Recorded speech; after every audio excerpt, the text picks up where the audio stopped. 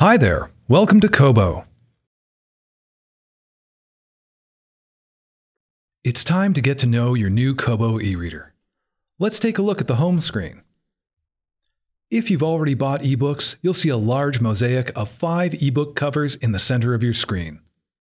These are your most recently downloaded or opened ebooks, which makes it pretty easy to keep track of your reads. At any time, you can head back to your home screen by hitting the Home button. If you want to read one of the ebooks in your mosaic, simply tap on it to get going.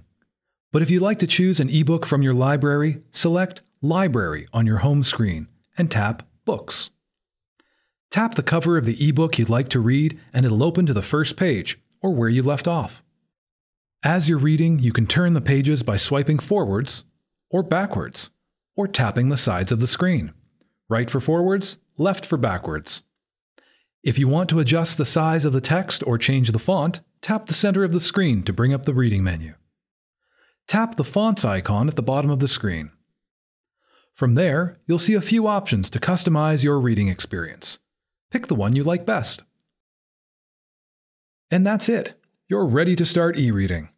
If you have any more questions or concerns, visit www.kobo.com/help. Happy reading!